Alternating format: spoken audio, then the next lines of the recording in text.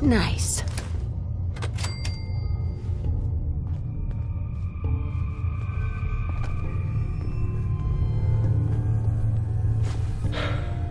Okay, you made it.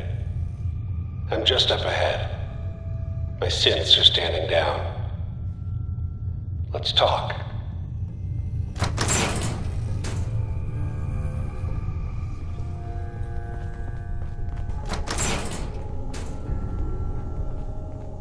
And there she is, the most resilient woman in the Commonwealth. You came a long way. Let's hear it. Enough! Just... Where is my baby? Lady, I'm just a puppet like you. My stage is a little bigger, that's all. Sean's a good kid. So maybe he's not quite a baby anymore, but he's doing great. Only, he's not here. He's with the people pulling the strings. God damn it, you mercenary motherfucker! Where is my son? What's the cliche? So close, but yet so far away? That's Sean. But don't worry. You'll die knowing he's safe and happy. A bit older than you expected, but ah well. At least he's in a loving home. The Institute.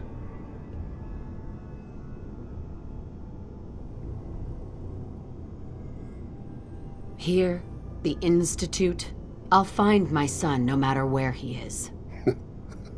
That's the spirit. You know, you surprise me, I have to admit. I find myself actually kind of liking you. You might have actually been a good mother. And I admire your dedication. Even if it is ultimately useless. But I think we've been talking long enough. We both know how this has to end. So, you ready? I'm gonna make you suffer. Attacking human.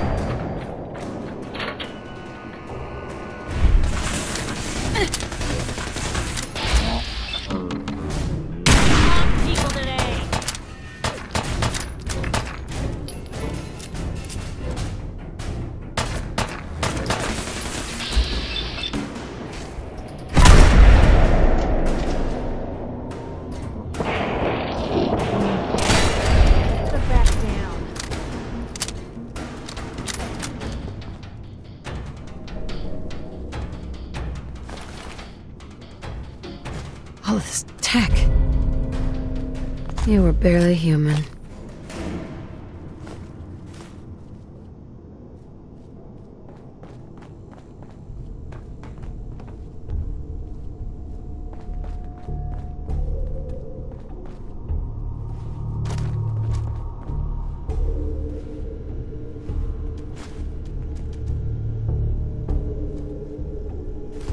Well, if anyone could figure out a good use for it.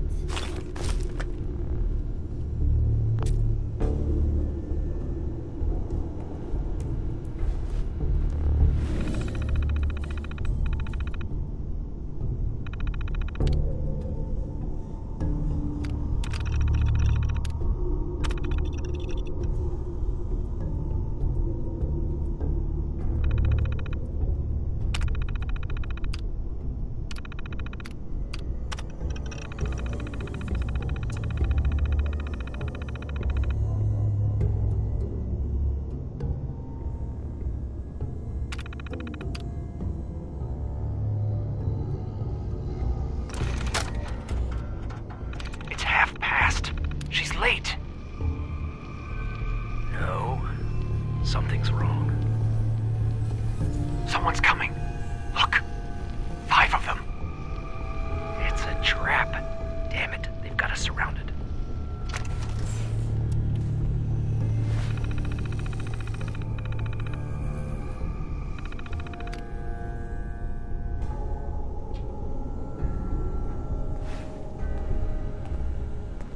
Excellent.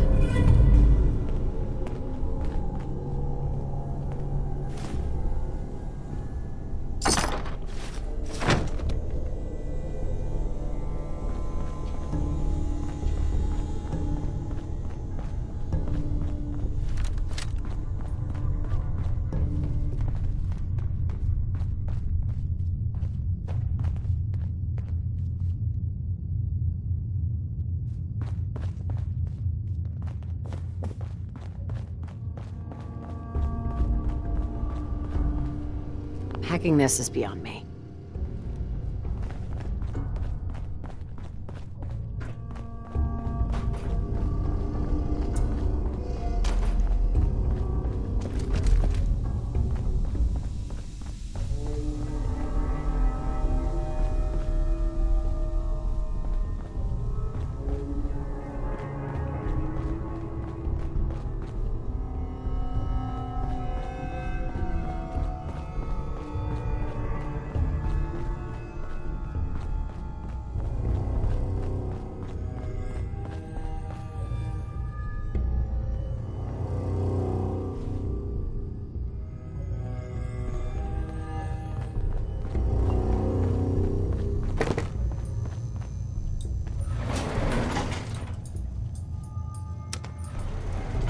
Going up.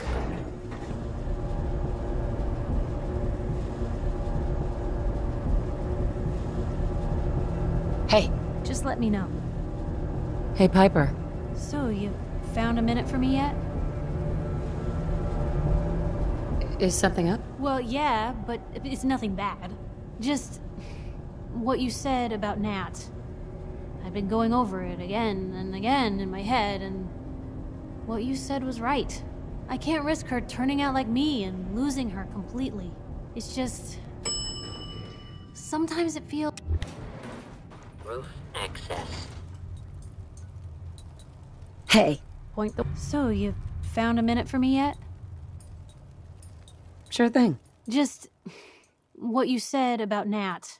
I can't risk her turning out like me and losing her completely. It's just... sometimes it feels like the only things I've got in life are Nat and the paper. Having someone I can count on, someone like you, it's meant a lot to me. Not a lot of people want to hang around with the nosy reporter. Yeah, but you're my kind of nosy.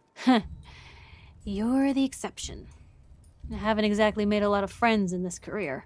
I just wanted to right the things I thought were wrong.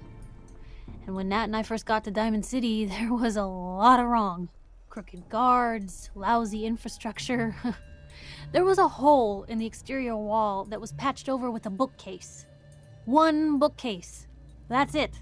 I started the paper more as an act of desperation than anything else. Turned out I wasn't the only one who wanted things to change. After the first couple of editions, people may not have agreed with what I said, but everyone was listening. Sounds like you really cleaned up Diamond City. Well, a lot of things got done. They even put a second bookshelf over that hole. And patched it with bricks. When that first edition hit the stands, I felt like I'd finally done something worth doing. But afterwards, things changed. People didn't want to talk the way they used to. Seemed that overnight I'd gone from being Piper, friend and confidant, to Piper, the nosy snoop. A lot of folks, they haven't treated me the same since. It started to feel like the only person I could count on was my little sis. You can count on me, Piper. I know I can. You're not afraid of me like everyone else. I was sure that the paper would be the best thing I ever did in my life, but being here with you now I don't know. I've needed someone like you in my life for a long time, Blue. I just never expected I'd actually get them. So thank you for being the friend I can count on.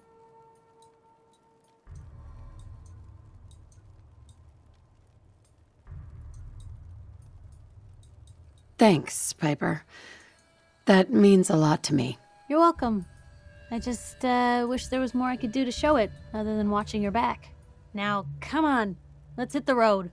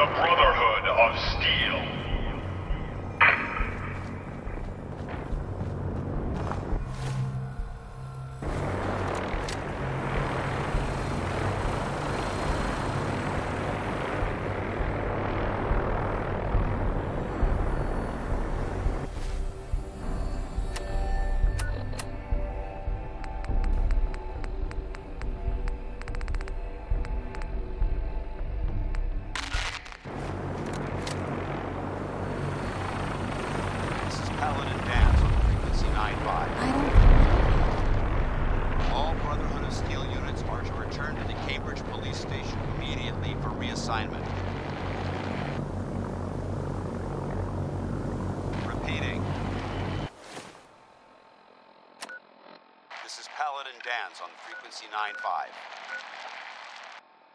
All Brotherhood of Steel units are to return to the Cambridge Police Station immediately for reassignment.